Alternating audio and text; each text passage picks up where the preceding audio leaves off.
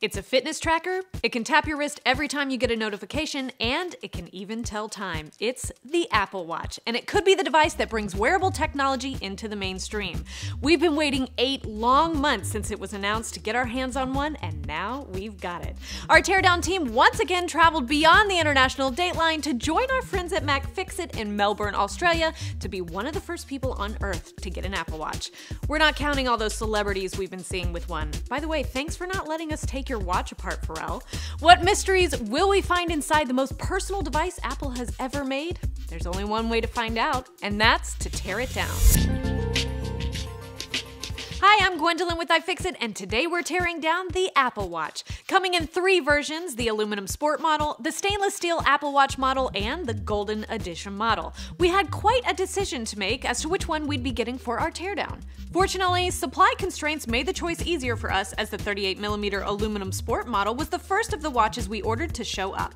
The sport model measures in at 38.6mm high by 33.3mm wide by 10.5mm thick and weighs in at 25 grams. The 38mm Apple Watch comes with a Retina display with a resolution of 272 by 340 and a pixel density of 290 pixels per inch, all covered with the scratch-resistant aluminosilicate glass that Apple is calling Ion X glass. Well, getting the watch band off was easy enough. Just a press on the band release button on the back case releases the spring-loaded metal peg on the band. Then it slides right out. Hopefully getting into the watch will be just as easy. Scouring the watch for a point of entry, we find the model number A1553 and a small port door that seems to be the diagnostic port we've seen reports of. After finding no obvious points of entry, out come the eye-openers, a razor blade, and a soft opening pick to gently pry the glass up. Peeking underneath the display, we see we'll need to disconnect the display and digitizer cables, which are trapped underneath the springy bracket, not unlike the Touch ID cable we saw in the iPhone 5S. Once those were disconnected, we achieved full separation and got our first real look at the digital crown, the Taptic engine, and a hint of gold we suspect is some kind of antenna. With a little prying, we pop this adorable 3.8-volt, 0.78 watt-hour lithium-ion battery out of the rear case.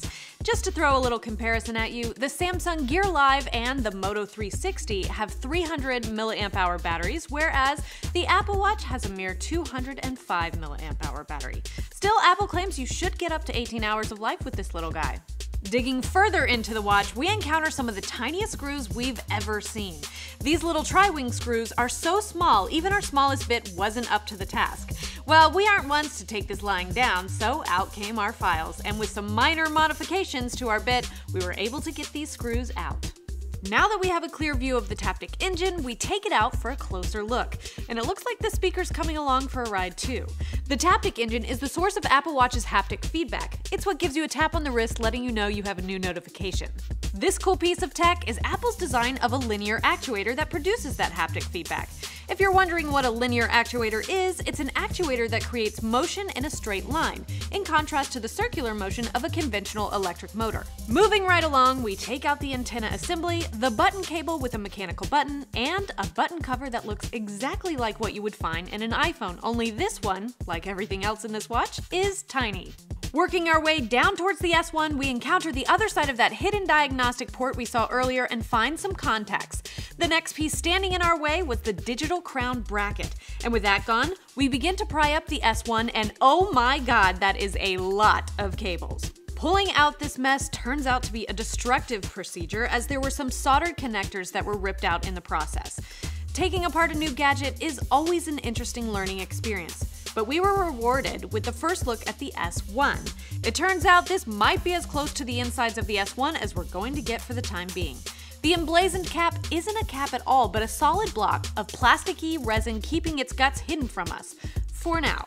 Despite rumors and hope of an upgradable product, the difficulty of removing the S1 casts serious doubts on the idea of simply swapping out internals, so take that into consideration when you're purchasing your edition model. After removing the S1, we check back with the display panel to find what might be an ambient light sensor and this lonely chip.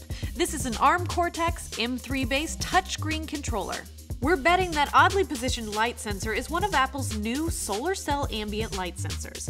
These sensors can actually be placed behind the display panel as opposed to the traditional surface-mounted design seen in most smartphones and tablets. The digital crown seems to have a nice encoder system, much like the Nest thermostat, to read the spinning dial. The encoder system is branched off the same cable that connects to the single push button below the crown and the debug port contacts. We've come to the end of our teardown, which means it's time to talk repairability. At iFixit, it's our mission to teach people how to repair everything, so we give every gadget we tear down a repairability score between 1 and 10. 10 being the easiest to repair and 1 being the most difficult. The Apple Watch scored a 5 out of 10, and here's why. On the upside, the watch band is easily removed and swapped out for a replacement. Removing the screen is difficult but not impossible. It's the first component out, simplifying the replacement. Once you're inside, the battery is quite easy to remove. Only mild adhesive holds it in place. But on the downside, removing any other component is essentially impossible. And finally, the fully encased S1 system makes board-level repairs impossible. For the complete teardown, including tons of beautiful, high-quality images, head on over to iFixit.com. Don't forget to subscribe to our YouTube channel to stay up to date on all our latest teardowns and repair videos. You can follow us on Twitter @iFixit and give us a like on Facebook at facebook.com/iFixit.